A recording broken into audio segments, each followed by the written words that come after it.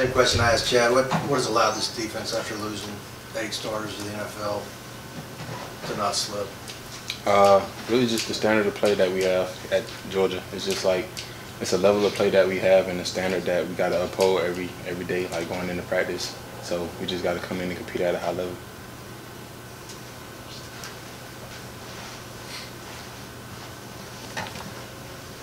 Well, obviously you have the value of a lot of experience being here. Where does this, just the feeling right now and the expectation for Saturday's game, where does this fall? Do you find yourself excited about the atmosphere? Do you think that's going to be like? And can you compare those feelings to any of your past experiences? I mean, just being at Georgia, every experience is a great experience. So I feel like, and it being a home game, I feel like it's going to be a great atmosphere.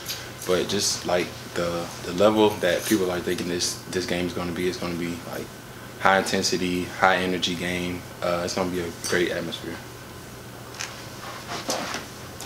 Tramel, what kind of a domino effect does losing Nolan have? Is it just limited to the outside linebackers, or does that come down to guys like yourself?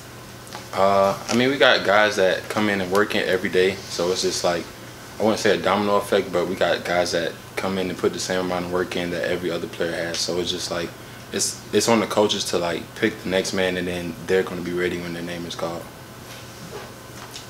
Tramel, you guys have played a lot of mobile quarterbacks this year. Just what has stood out to you about getting ready for Hendon Hooker, the things he does well? He's just he's an athletic quarterback, so he can get out and run in the pocket.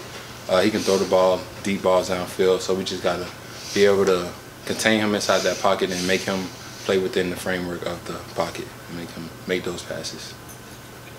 Tramel, you lose Nolan, but you do have Jalen back now. So just what does that mean, having that guy obviously back for such a big week this week? Yeah, Jalen's a great player, obviously.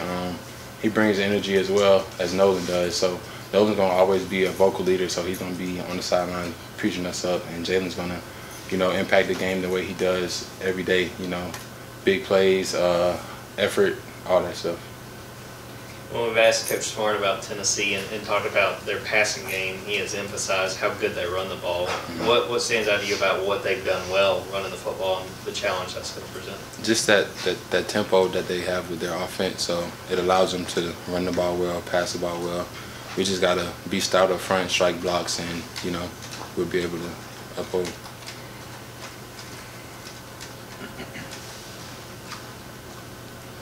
What's your relationship with Nolan Smith, and who is he off the field, away from football? Oh, Nolan, see, he's from the same area, 912 area, Savannah. He's from that area, so we got a good relationship. Off the field, he's just a great guy.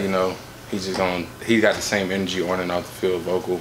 He loves to talk to you. He's gonna ask you how your day went, what's going on in your life, just different stuff like that. He's a great guy running off the field.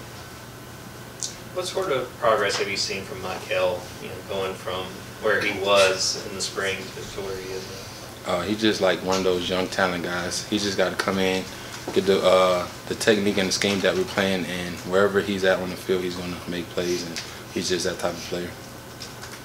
Hey, Tramel, Coach Smart obviously already kind of challenged fans to come out and be loud, make as much noise as possible. I think you were here in 2019, if not mistaken, when Notre Dame was here.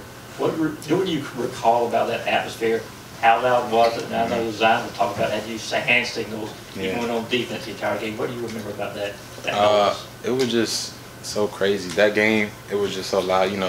We had to have like elite communication, like on and off the field, because it's just like the way the crowd was, how intense they were. You can barely like hear any signal calls or nothing like that. So you just got to be focused. But it's gonna be a great atmosphere the same way this weekend. With the crowd being so loud, sometimes does that ever affect y'all on defense, or y'all just feed off that and get ready to eat? I mean, I feel like it definitely like turns us up, but we just got to have elite communication, like I said, just to make sure we get the play call in and execute the play that coach has called.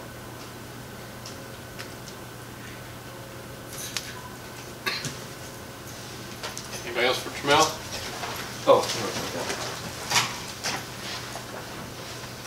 Just talking about crazy atmospheres, can you bring us back to the first drive against Arkansas last year?